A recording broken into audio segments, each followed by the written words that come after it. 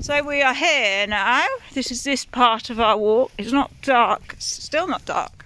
It's darker than it is on camera again. Don't know what Neo means by Gia's in front because I'm letting her be. She's not pulling. I'm just letting it be so I can film. It's dark. I don't get. Oh, I say it every time, but I don't know what Neo means by my camera's on night mode. I don't understand what that means. There's a church.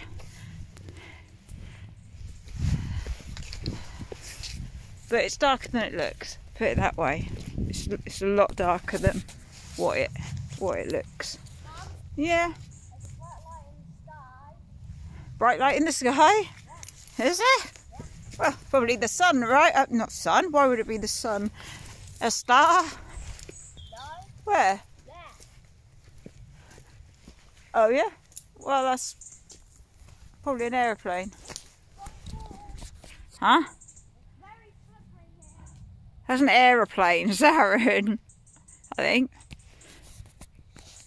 Don't know. Come on, Mum. It's an aeroplane, Sarren, I think. Anyway, we just met up with a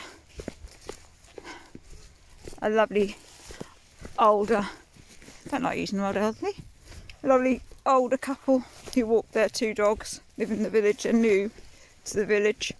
They've come from London, I think, or somewhere. What do you call it? Rural and urban. Somewhere urban. Oh, you can see how dark it is now in here, look.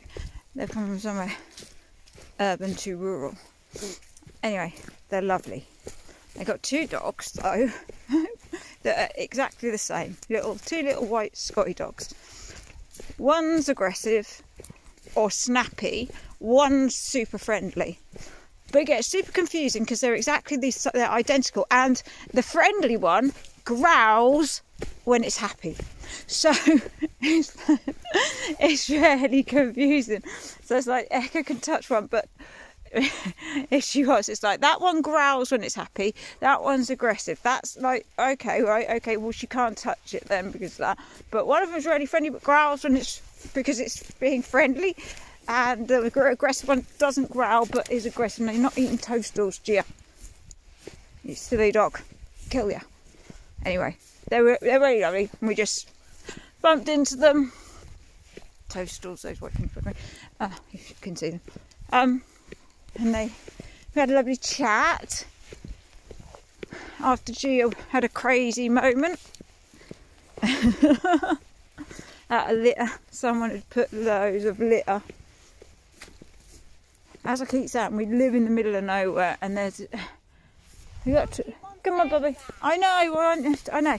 And someone had obviously parked up, and there were beer cans and rubbish bags, beer cans, all sorts of absolute rubbish and junk. Gia went crazy for it, started losing it. Anyway, horrible. Don't litter, people. It's vile. It's horrible. Do not litter. It's a terrible thing to do. Don't do it. Anyway, you can't see anything apart from pitch black, so I'm going to go. Bye.